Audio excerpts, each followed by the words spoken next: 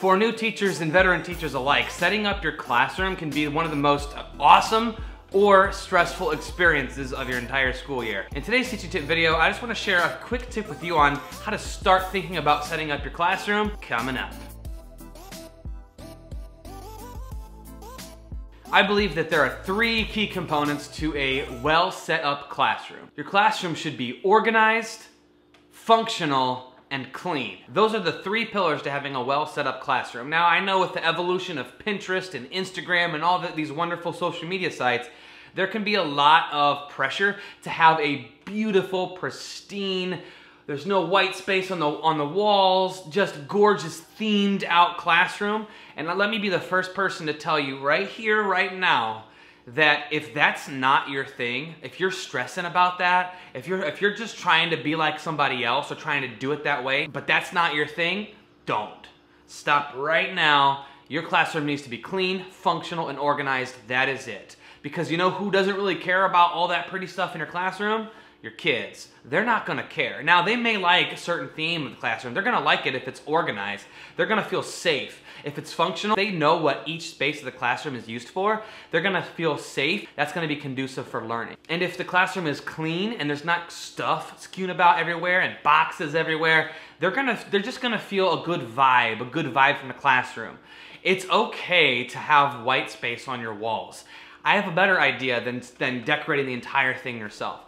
Why don't you decorate your classroom with student work samples, student artwork, things that you do together with you and your students to develop that sense of community. Your classroom should not be completely full and it should not be completely decorated to the max on the first day of school. Leave some space for student input. Now, on the flip side of things, I don't want to discourage you. If you are the type of person that is super into decorating your classroom and you want it to be pristine and you want everything to be themed out, Pinterest worthy. You want to share everything on Pinterest and Instagram, and if that's your thing and you love decorating, and if you want to spend hours and hours and days in your classroom, if that's your thing, have at it. Go nuts. I know a lot of teachers that are like that, and if that's your thing, who am I to say don't do it? If that's one of your hobbies, your passions, go ahead, go nuts. If that's your artsy creative outlet, that's fine. But I feel like there's a lot of people out there, a lot of new teachers out there feel pressure to make it like that if that's not their thing. I know I did my first year. I was so worried because my classroom was kind of bare.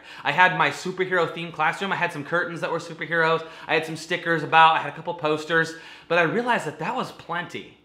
It didn't need to be full because it was clean, it was organized, and it was functional. As you are thinking about how you're gonna set up your classroom this summer, just keep those three things in mind: organized, functional, and clean, and don't stress out about making your classroom perfect. To recap, it's okay to have white on your walls. It's okay to fill it with student work. It's okay to not have your classroom be perfectly done on the first day of school. Leave yourself some room to adapt, to change, to include student interests in your classroom. It's okay. But again, if you are that type of person that loves doing that, loves organizing and art and making things pretty and doing it that way, do it. But make sure that you still leave some space for student input, because they're gonna want their voice to be heard, and they're gonna want their stuff on the walls. They're going to want to celebrate their successes, and when you put student work on the walls and their artwork on the walls, it makes them feel like they're part of the community. I will go into greater detail when I actually can get in my classroom at the end of summer. I'll